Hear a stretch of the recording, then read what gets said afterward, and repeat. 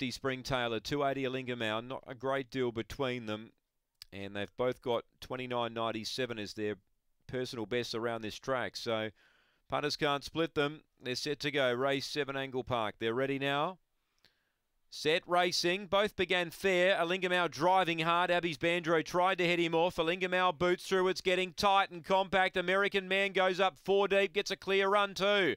American Man rushes up. Joins Alingomau. A length and a half to Abby's Banjo. 2 to Electra Theory. Aston Tobin the rail. 3 then to Victor Nash. Springtailor's a mile back. Shahaka last now. On the outside, it's American Man narrowly. Alingomau trying to come back. It's American Man now forging clear and races away to score by length and a half to Alingomau. Abby's Banjo, I think, third from Aston Tobin. Springtailor, never wanted to be on her. Then Electra Theory, Victor Nash, and Shahaka. Time is 30.04 for the pink American Man.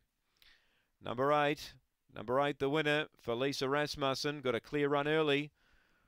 It was always going to be the question mark what sort of run he would get in the early part of the race, and a bit of bumping up front allowed him to get around them out deep and have momentum that he built. And he runs 30.04, number 8. 1 second, Alingomau, who tried hard.